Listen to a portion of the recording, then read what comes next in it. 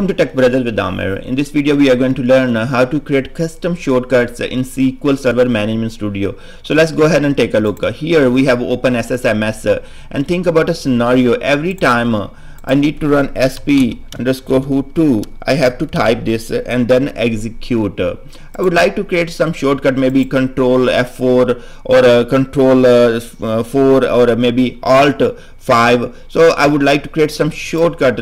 By pressing that, I would like to run this store procedure.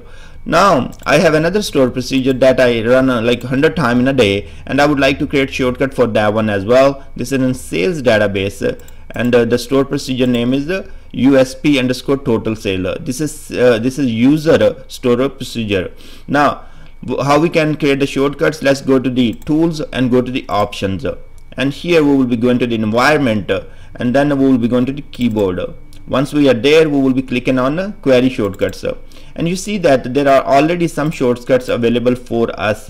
Now as we would like to create a new shortcut for sp_who2, we are going to go ahead and use Ctrl+3 sp_who2.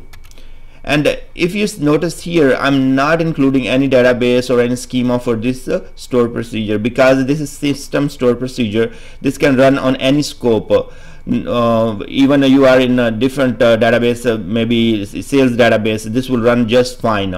Now for other store procedures such as the USP_total sale, if I will just type dbo.usp.total sale, okay, it will work, but the scope has to be sales for the query window.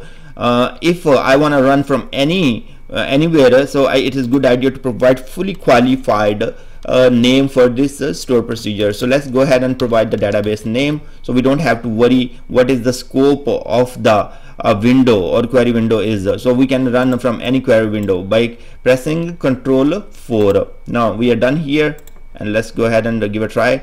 Close this one. Now let's open a new window, and as I said that Control+3 was sp_who2, so you can see that it ran successfully. Now if I will press the Control 4, our USP total sales store procedure will run, and you see that scope is sales here. Let's say if we would like to change the scope to the master, or we are in any other scope, let's say click here on the system databases and a new query. Now the scope of this query window is a master database.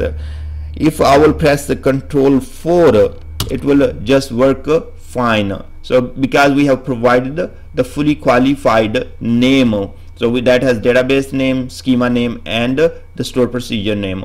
So thanks very much, and I hope whenever you are using these different store procedures, those can be system store procedure or user store procedures, and you are using so many time, and these shortcuts can help and you can save some time on that. Thanks very much, and I will see you guys in next video.